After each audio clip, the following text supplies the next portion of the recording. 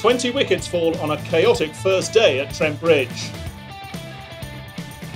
Nottinghamshire returned to red ball action with a 35-point lead at the top of Division 2, but their apparent march to promotion would be tested by a Northamptonshire side who were unbeaten in their last 5 championship matches. At a sun-drenched Trent Bridge, the home side won the toss and chose to bat first. Stephen Mullaney and Jake Libby quickly made that look like a good decision. The opening pair made a solid start, taking the score to 35 before a bowling change worked for the visitors, Richard Gleeson having Libby caught in the slips in his first over. That brought Cheteshwar Pujara to the wicket for his second championship stint of the season, and the Indian Test star settled quickly, hitting his first ball for 4. He raced to 18 from just 15 balls, but that was as far as Pujara got, bowled by Azarullah, a vital breakthrough for Northamptonshire, which was quickly followed by another, as Samit Patel's decision to shoulder arms to Azarullah backfired, bowled for just 4. And when the same bowler took his third wicket in as many overs, Alex Hales caught at slip, also for 4. The balance of the morning had swung Northampton's way. But luckily for Notts, Mullaney kept going at the other end, and he hit Azarullah for back-to-back 4s to bring up his 50. At 110 for 4 at lunch, it had been a rare tough session for the league leaders. And things didn't get any easier when play resumed as Northampton continued to bowl impressively. Mullaney became the third batsman to be castled by Rory Kleinfeld this time, and he was gone for 58. And it wasn't long before Azarullah got in on the act again.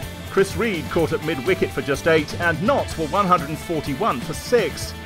Not-out batsman Ricky Vessels needed someone to keep him company, but Azarullah had other ideas. Brett Hutton bowled for 5, and the seamer had figures of 5 for 36 from 9.2 overs. Luke Wood didn't last long either, Gleeson trapping him for 7, and the home side were 174 for 8. Vessels reached his 50, but wickets continued to tumble at the other end. When Jake Ball fell to Gleeson, Northampton had maximum bowling points, but Notts were still 14 runs short of a batting point.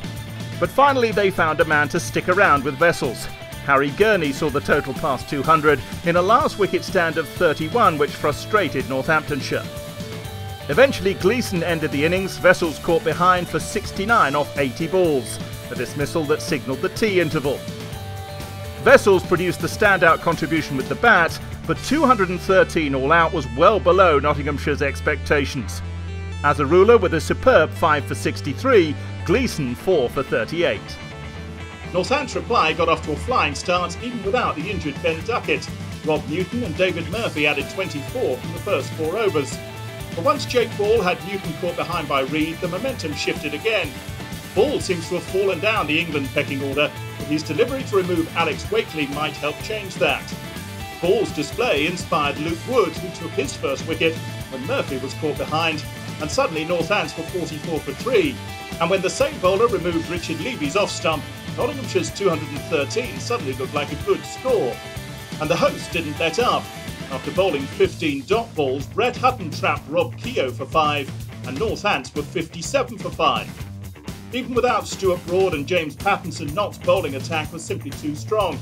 Mullaney weighed in next, Adam Rossington LBW for 2. Northamptonshire's collapse wasn't over yet. When Kleinfeld became Mullaney's second victim of the over, they'd lost 4 wickets for 10 runs.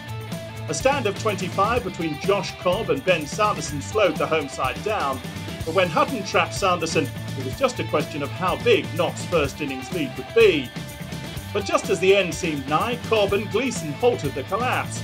Their partnership took the score past 3 figures and edged their team closer to Notts' total.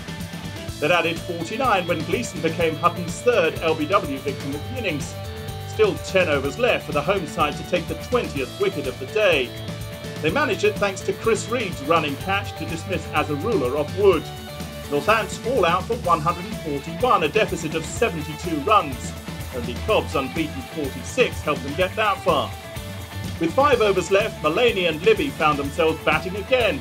They survived through to the close at 19 for no wicket, stretching the home side's lead to 91.